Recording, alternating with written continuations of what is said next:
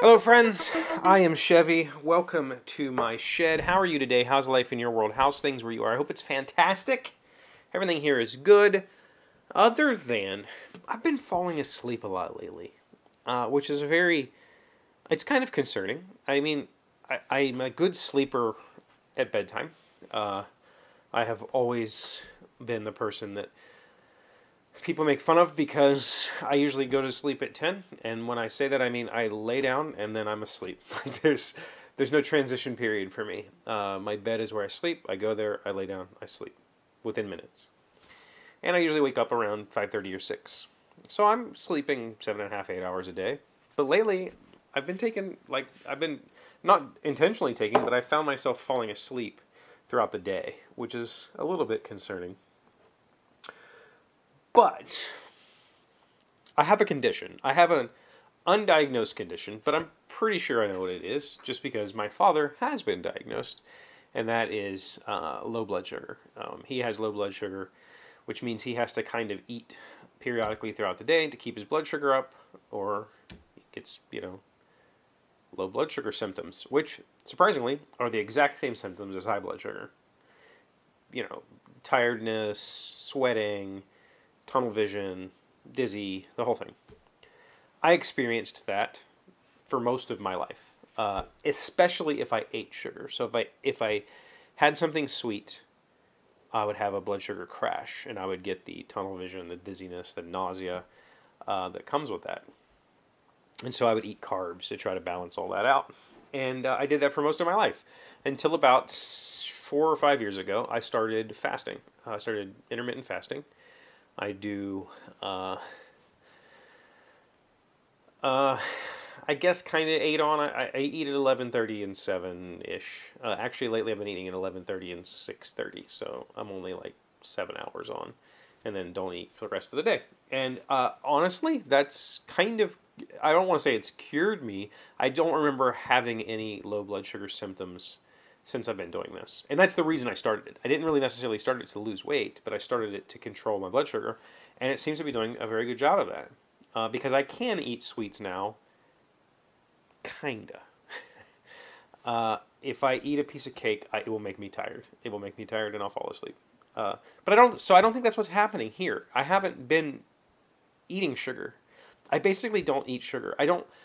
Because I have avoided it for most of my life, I don't have a taste for it. I don't get excited by sweets. I don't like desserts.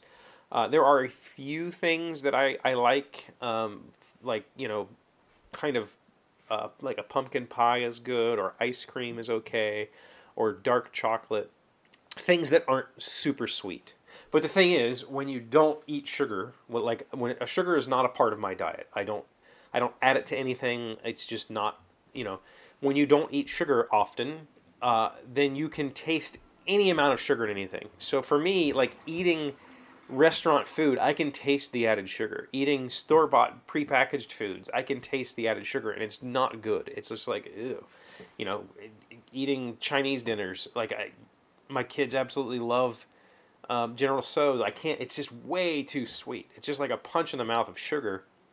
Like everything, sandwich bread in America is just sugar. It's just so freaking sweet. I can't take it. So I just don't eat that stuff. So this falling asleep thing lately is a little bit concerning. Hopefully it's just, standard kind of wintertime tiredness because there's no sunlight and I'm not doing a whole lot of activity. I'm still doing, daily routine type stuff, exercises, that sort of thing, but it is a tiny, tiny bit concerning that I can just fall asleep on the couch. I have never been a napper. Like, in my entire life, napping was not a thing I did. I was a terrible napper as a child, and I'd never just go lay down for a nap. I think that's part of the reason why I fall asleep so easily when it's bedtime, is because I don't nap. When it's time to go to bed, I'm tired, and I go to sleep. But last night I fell asleep. Em and I were playing Valheim, which is a computer game that we've been playing lately together, and she got a phone call and she was gone for a little bit, and I ended up, I started to read because I knew she was going to be a while. When her family calls, it's never short. So I read a little bit, and I just found myself being tired. And then the next thing I know, I was being woken up. Yesterday, I fell asleep, or 2 days ago, I fell asleep and slept for like 2 hours or an hour and a half on the couch, just in the middle of, right after work, basically. I signed out of work, fell asleep. I don't know why.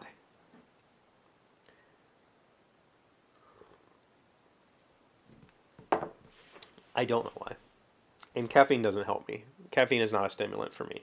So, that's another one thing people joke about is I could literally drink coffee and go to sleep a half hour later and it doesn't affect me at all. So, I just keep a monitor on it, right? I've been keeping tabs on it and thinking, all right, I haven't noticed any other oddities, so I don't feel bad. I feel pretty good. I feel mentally good. I feel capable physically.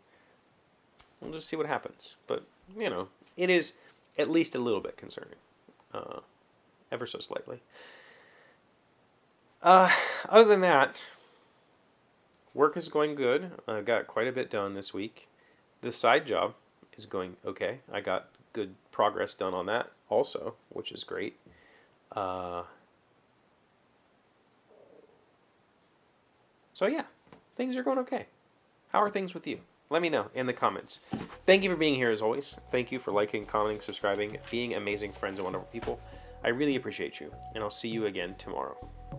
Today's word you should notice sounds smart is philanthropist. It is a noun meaning a person who generously gives his or her time, energy, and money to charity. Bill Gates is the most proactive philanthropist of all the billionaires who care to invest their time in contributing to charitable causes. Philanthropist. Philanthropist. I need a philanthropist that would invest in me. I've always said I should have been an artist. I just don't have the financial means to live poorly for a while.